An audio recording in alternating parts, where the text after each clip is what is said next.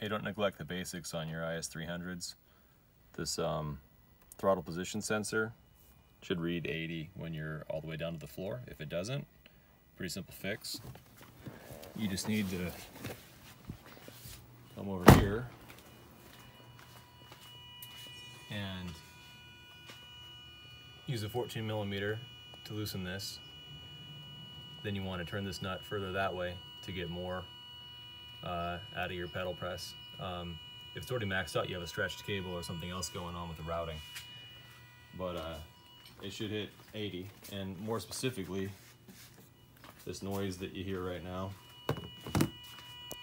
And you can verify it from this side. I mean, if you just grab the thing without the pedal being what actuates it and turn it, you can get that full swing out of it. But there's a sound, that clicking sound, and also that whining sound. And interestingly,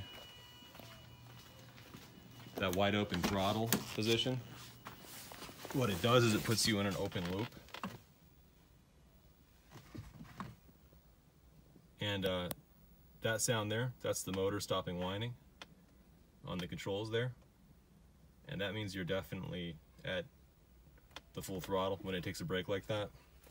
It will periodically do that in other positions, but that's you in the right spot. Otherwise, you're going to lose a little bit of performance to being not able to open your throttle all the way. And drive-by-wire stops at the halfway point, so definitely worth checking out if you have any type of extra slowness going on. Enjoy.